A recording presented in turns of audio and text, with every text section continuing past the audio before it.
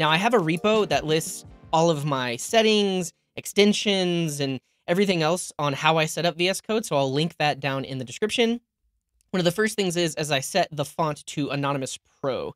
And then for the theme, I like this theme called Just Black. It's a very high contrast theme with a very dark background, so I really like that. Now you'll notice by default, my setup is very minimal. It's almost like Zen mode, where I'm not showing a bunch of extra stuff because I really want to just focus on the code that I'm writing. So let's take a look at my settings JSON file, and I'm going to kind of point to the settings that create this layout. The first setting here is disabling the status bar visibility. So when the status bar is enabled, it looks like this. It's down here at the bottom. There's a bunch of extra info that I don't really want to see all of the time, so that's why I disable it.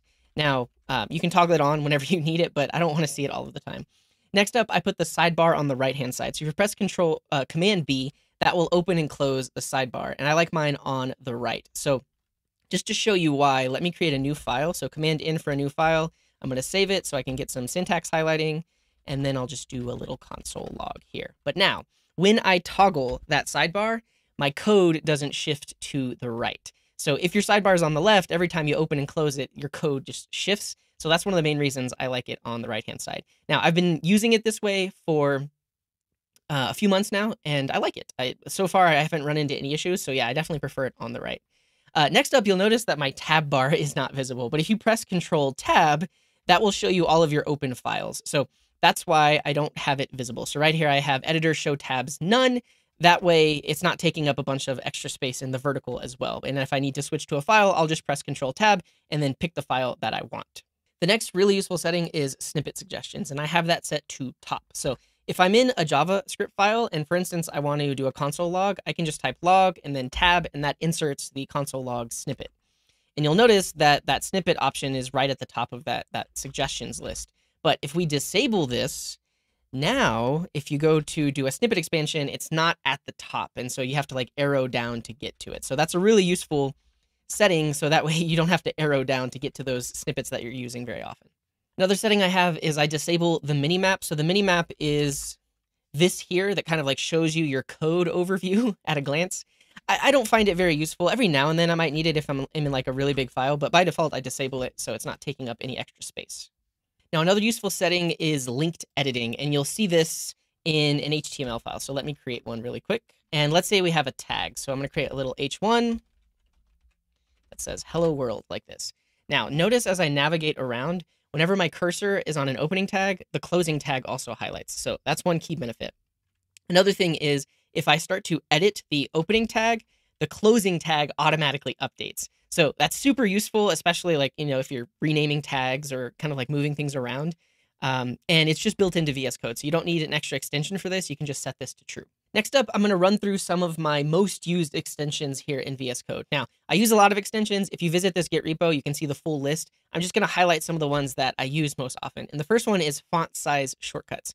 So I present my code a lot, and I want to be able to increase and decrease the size of my font without increasing and decreasing the size of the editor. So by default in VS Code, if you don't have this extension, whenever you press Command plus or Command minus, it zooms in and out the entire user interface. And a lot of times you don't want that because then it'll just like make your sidebar really huge. So with this extension, now whenever your code is highlighted, the Command plus and Command minus shortcuts only affect your code. Next up is Prettier. Now, if I'm working in an established project, it probably already has a Prettier RC, but sometimes I'm working on just like one-off files and I want to be able to format them.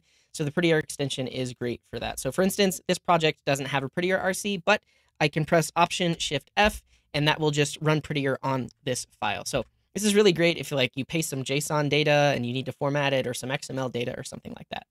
Another extension I really like is Code Spell Checker. So this is great if you make a lot of typos like me, and if you have a misspelling, right inside of your editor, you can press Command period, and that will bring up all of the suggestions to fix it. So super useful. This next extension is a must if you work with TypeScript, and it's called Pretty TypeScript Errors. So if you're in a TypeScript file and you come across some type error, usually it's just a whole lot to parse and a whole lot to figure out. But Pretty TypeScript Errors makes it much more readable and kind of allows you to pinpoint the exact error more easily. So once we enable this extension, now when I hover over, you'll notice that instead of just this blob of text, we have a nice, readable, and also syntax highlighted error message that gives me a much better idea of how to fix this type error. This next extension is for making HTTP requests inside of VS Code. Now, you might be used to using a separate tool like Insomnia or Postman, but it's really nice to have this built right in the sidebar here. So I can press Command-Shift-R, that opens up Thunder Client, and then I can create new requests. You can also see your history of requests. So if I click on these, then that'll automatically load up the body and the headers or anything else that I had set. It's right there in my history. And it works just like those other tools. So you can send these requests, you can change the HTTP method, all that good stuff. And then another extension that works really well in conjunction with this, especially if you're in a TypeScript project, is paste JSON as code. So let's say I made this API request, which gives me back some Pokemon data, and I want to create a TypeScript type from this data. I can just copy that data, and then over here in my TypeScript codes, we can generate a type. So if you press Command-Shift-P, search for paste JSON as code, give it a top-level name. In this case, it's a Pokemon. This will then generate a TypeScript type using that JSON data. So this is super useful, especially if you're just like using fetch in your codes and you want to get some good type completion. You can generate the type and then just import it in. That's it for the extensions I use the most. The rest of these extensions are specific to languages and frameworks. So depending on what you do in your day-to-day job, you may or may not get some use out of these. But XML tools is really great if you work with XML and you need to format it, or if you're working like with configuration files that are XML.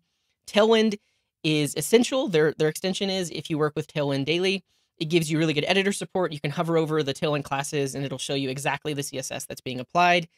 Also, if you're working in React, there is an extension that gives you a bunch of snippets. And depending on the type of styling solution you're using in your React projects, there are a set of extensions that will give you much better editor support. If you're working in Vue, Volar is the way to go. There's the Svelte extension if you're working in Svelte or SvelteKit. The Prism extension is great for giving you auto formatting, syntax highlighting, and autocomplete. And then the HTMX extension is great to also give you some autocomplete on those HTMX tabs. So these are all these extensions. If you have any suggestions for things that I missed and that I might like to use, definitely let us know down in the comments. And if you found any use out of the ones that I mentioned, let us know as well.